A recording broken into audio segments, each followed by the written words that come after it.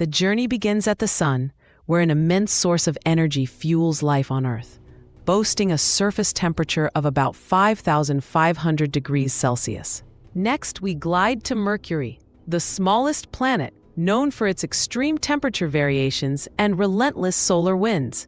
Venus follows, with its thick, toxic atmosphere and volcanic landscape, resembling Earth, yet shrouded in mystery. Mars, the red planet, captivates scientists with its ancient riverbeds and potential for past life, while missions like Perseverance are uncovering its secrets today. As we continue, gas giants like Jupiter, with its great red spot, and Saturn, adorned with majestic rings, enthrall us with their diverse moons, including Titan and Europa, which may harbor life.